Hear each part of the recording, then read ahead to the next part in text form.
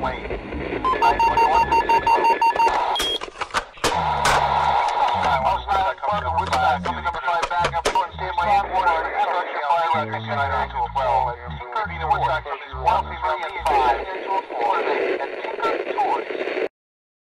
today's crime story is about an Afghani female serial killer. She killed about 27 people in her home. The motive behind the crime spree was money. The Afghani female serial killer was targeting rich people from the Jalalabad city. A housewife in Afghanistan, where crime used to be almost unheard of, has become one of the world's most prolific women serial killers after admitting that she murdered at least 27 men. The serial killer housewife's name is Shirin Gull.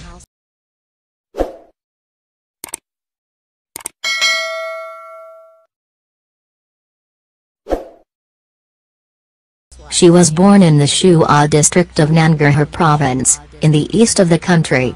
She was married to an old man when she was just 11 years old. Her husband, who was a colonel in the communist government, beat her and mistreated her. One of his cousins, Ramatullah, the driver for a Taliban strongman, visited the family often. The more Ramatullah visited, the closer the two became. Shortly before Ramatullah became her lover, Shirin Gul discovered that he was involved in criminal rings in Kabul and Jalalabad. He had kidnapped and killed drivers, and later sold their vehicles. The female serial killer was operating in the city with a group of 6 people. The other killer partners were men. Normally Shirin Gul lured her victims with the promise of having sex with them at her home.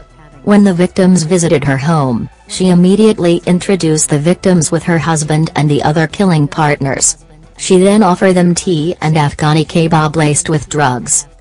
Sometime, the serial killer's partners, Ramatullah or Saimullah, her son, took taxis to their home and then invited in the taxi drivers for cups of tea, a typical display of hospitality in Afghanistan. Shirin Gul, the female serial killer, then offered the men kebabs which were laced with sedatives. Once the victim was rendered helpless, they were strangled. Their bodies were buried in the courtyards of 2 homes the family kept, one in Kabul and the other in Jalalabad. The dead men's cars were stripped of license plates and sold along the border with Pakistan and in a Taliban-controlled area of Khost province. It was only after a businessman, Muhammad Anwar, disappeared that the Afghan authorities started investigating the serial killer housewife, Shirin Gul and her family. The businessman had mentioned to a relative where he was going the night of his disappearance, providing the police with a clue and ultimately unraveling a string of disappearances. At the Kabul home, 9 bodies of her victims were unearthed from the dirt courtyard. The home in Jalalabad yielded 18 more victims' bodies. 6 people, including the female serial killer, Shirin Gul, her son, Saimullah, and Ramatullah, were charged with 27 counts of murder in the case, convicted and sentenced to death.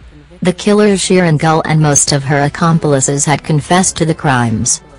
The 5 others were executed. But Shirin Gul's life was spared by a decree from the President of Afghanistan. Her crimes were reduced to 27 counts of kidnapping and 1 count of adultery. Her death sentence was changed to a 20-year term considered life imprisonment in the Afghan system. She is nowadays in custody of Afghan police.